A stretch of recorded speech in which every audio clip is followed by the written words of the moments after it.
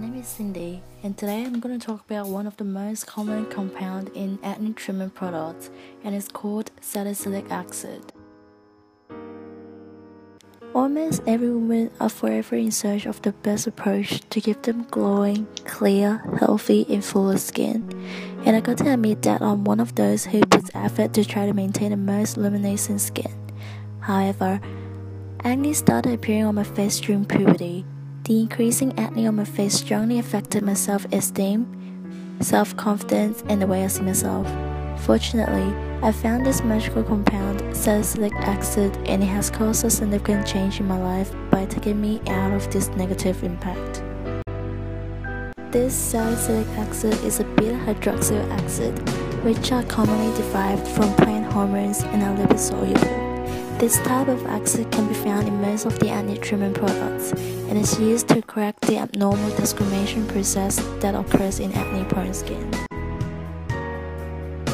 The salicylic acid is extremely helpful in treating acne because of its ability to penetrate the follicle.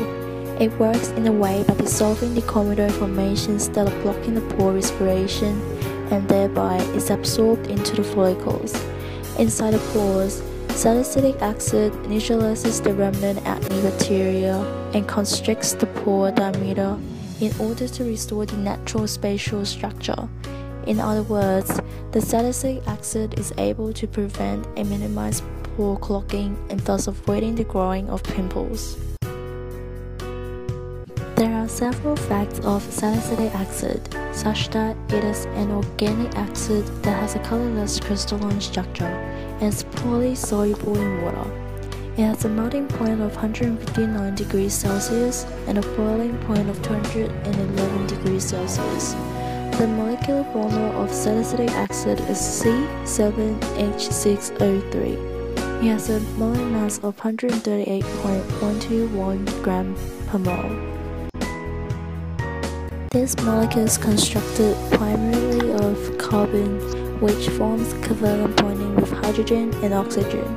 It is noticed that the salicylic acid itself is a benzene ring having a hydroxy group and a carboxy group, bonding to adjacent carbon atoms. Besides the fact that the salicylic acid can be derived from plant hormones, it can also be formed in a chemical reaction in which sodium phenoside mixed with carbon dioxide under high pressure. So, if you're currently having the same issues as I did, then start using my favorite compound, salicylic acid, and don't let acne stop you from living your own life.